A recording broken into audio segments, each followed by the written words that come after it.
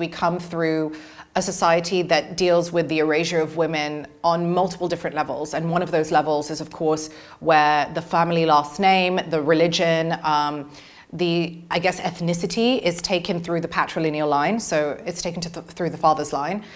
And what happens with that is that there is this sort of silencing of the mother's role in that two-part dynamic.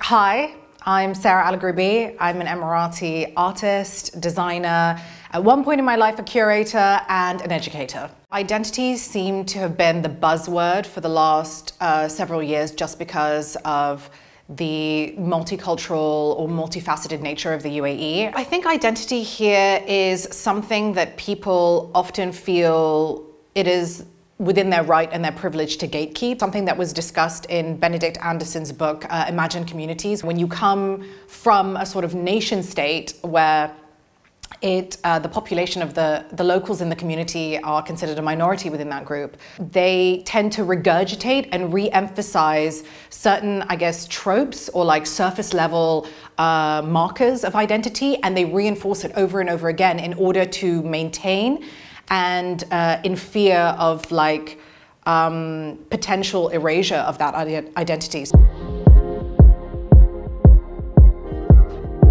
I think when it comes to identity, it is a double-edged sword. You know, it can both help and hinder the way in which you can progress socioculturally, socioeconomically, professionally. If you are not full from one particular place, then you are a representation and a byproduct of that dilution.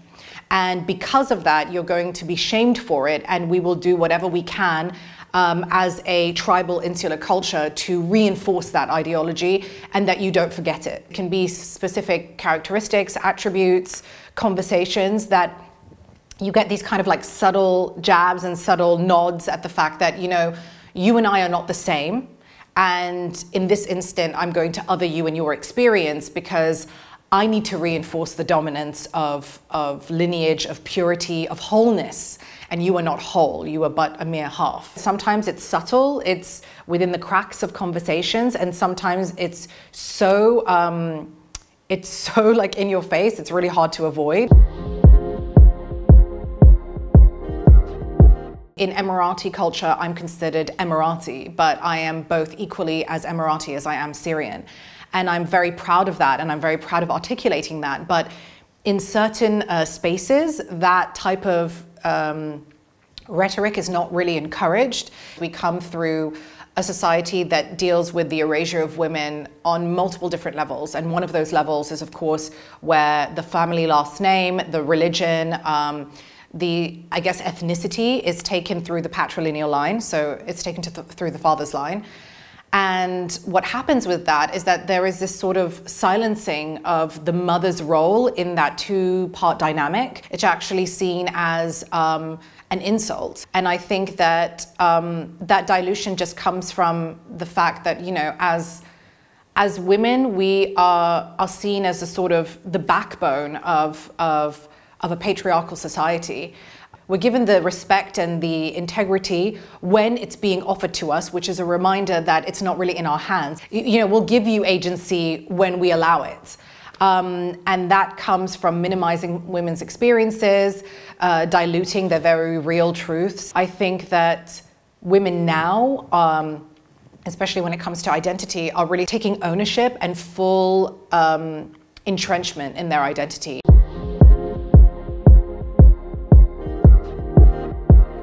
When it comes to identity politics or ethnographic research, I mean, I started really diving into it about 10 years ago. With the research, it was very, very clear, with no shred of a doubt, that the discrimination or discriminatory utterances in general were targeted towards women more than they were men, like without a shred of a doubt. And that was mainly to make the women feel ostracized, to feel alienated, to feel shame. And that would be anything from the way that the woman would dress, the way that they would carry themselves, the naming and shaming of alluding to promiscuity, alluding to the shaming of the mother, alluding to the disgrace of diluting the blood, and any aspect of the stereotypes that you would normally see. So doing the research, I felt that it was a way to relieve and unburden the women from those experiences, because there was a way to prove that they did exist. I think the unburdening starts with opening up the conversation and the dialogue that is for women, about women, and also by women. And I think that that is where we can start to really see a shift in the way the narrative is being regurgitated over and over and over again. I think that a lot of the time that the silencing of women comes from the sheer fact that it is a normal way of conducting these types of conversations, and we view the lens through either a patriarchal lens or the male gaze or whatever the case may be. And now, if it is coming from the women, they are able to transmute the conversation and steer it in a direction that is going to help the way in which we understand the experience of womanhood, not hinder it. I think it's important for women also to unburden themselves from any internalized misogyny. A lot of the time, women tend to combat women and confront women in a way because they have been conditioned to as a society. So at least for me, a lot of the discrimination that I had faced is from people that I know that have very similar experiences to me, and they are women. And I think that when we start to rise above that and unite together and realize there is enough room at the table for everybody to sit, and it's not a competition, I think that that will alleviate a lot of the issues that have burdened women for so long against other women.